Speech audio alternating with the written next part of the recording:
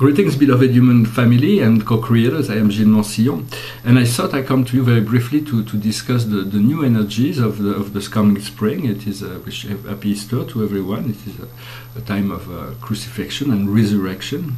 So it is about the new Gaia, the new Terra.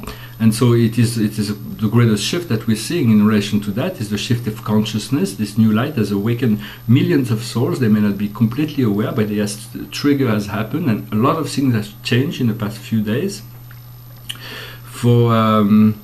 For it is very important to understand that we're all connected to a greater kingdom, a greater universe. But then we have to be careful where we reside within that universe, and our frequency determines the space of where we are, where we reside. In essence, in terms of consciousness. So the idea is to allow the physical body to be still and the emotional body to be still, so you can sense a higher frequency within yourself. And of course, do not focus on what is unwanted. Always focus on joy. Always focus on what is wanted.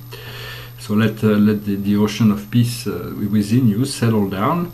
Right now, we are moving through the understanding of the moon and the sun are in opposition, and so the balance. The Aries shows us how to be individualistic and the power of the sun, but the moon reflects us how to work with each other and to bring this into harmony.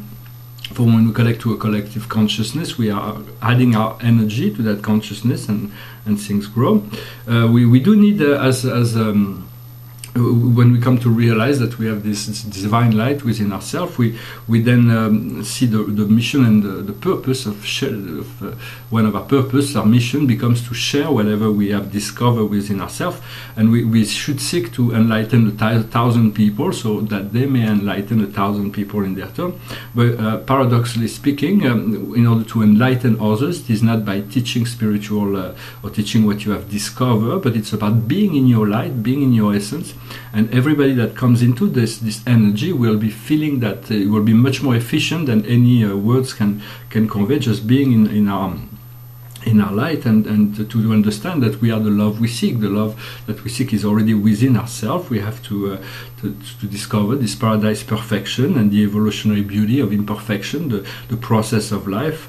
From a paradise point of view, cause and effect are one, so there is no time delay, but in time, sometimes times can be delayed. So it is very much about learning, about shedding your skin every day and to be reborn each moment, to understand, to align how the form and the content may be aligned and maybe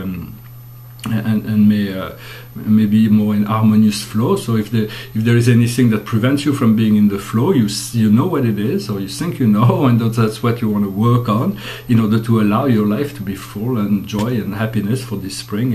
And that is what I wish you for this day. I thank you very much for your sharing, for your presence, for subscribing, commenting if you have any thought on the coming spring, and I wish you a wonderful day. I'll talk to you later. Namaste.